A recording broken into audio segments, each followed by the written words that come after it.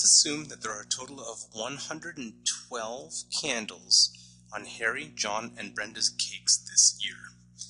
In addition to that, we'll assume that John has 4 times as many candles as Brenda does, and we'll say that Brenda has 10 less candles than Harry. Okay, and the problem we're going to ask is how many candles do each one of them have separately?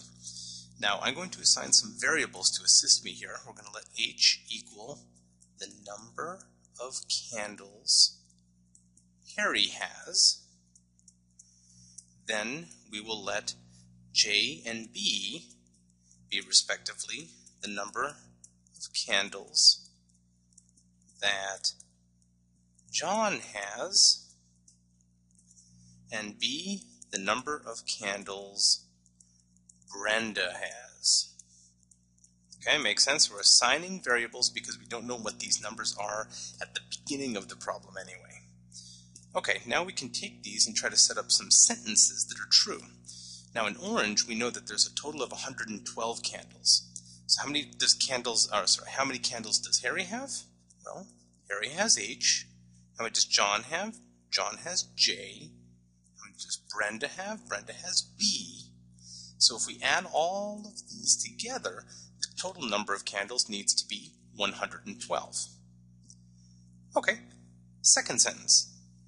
John has 4 times as many candles as Brenda does. So what is John's number of candles? Well, it is, because he has 4 times as many as what Brenda has.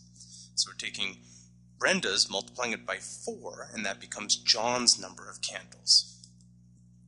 Okay, finally, the purple. Brenda has 10 less candles than Harry. So how many does Brenda have?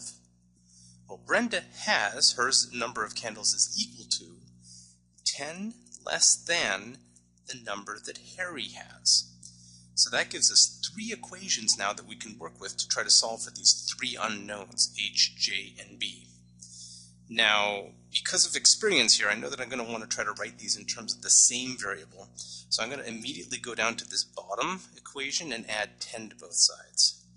Because if you do this to the bottom equation, you can see that you get B plus 10 equals to H.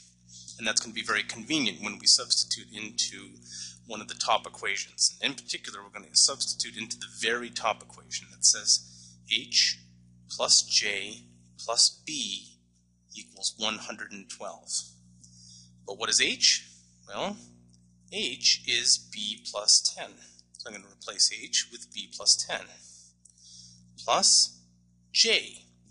What is J? Well, J equals 4B. So I'm going to replace J with 4B.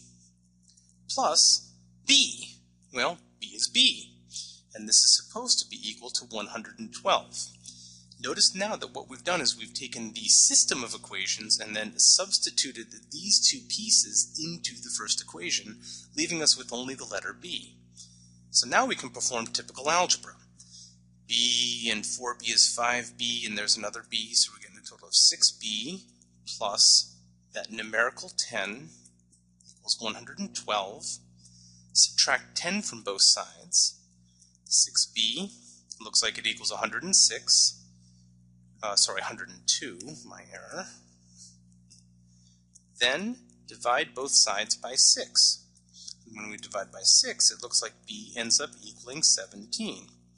So we know now that Brenda has 17 candles on her cake. How much does Harry have? Well, by substituting back into here, we see that Harry equals B, which is now 17, plus 10. In other words, Harry must have 27 candles. And finally, in order to figure out what John is, we could technically type or replace this into any one of these equations, but I'll replace into this one right here to say that John must be equal to 4 times B, which we solved to be 17, and therefore John must have 34 times 2, 68.